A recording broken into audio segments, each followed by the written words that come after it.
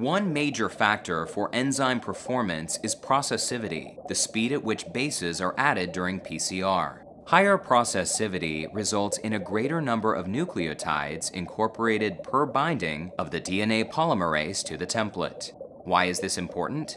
The ability to incorporate nucleotides in an efficient manner enables optimal PCR efficiency, resulting in higher quality real-time PCR data. An unmodified polymerase, such as Taq polymerase, has a given affinity for binding and for the priming site on the DNA template. After adding a certain number of nucleotides to the nascent strand, the Taq polymerase disengages from the template. The double-stranded DNA binding domain of the Sso7d fusion enzyme increases processivity through greater binding to the template. As a result, this enzyme handles challenging samples more effectively.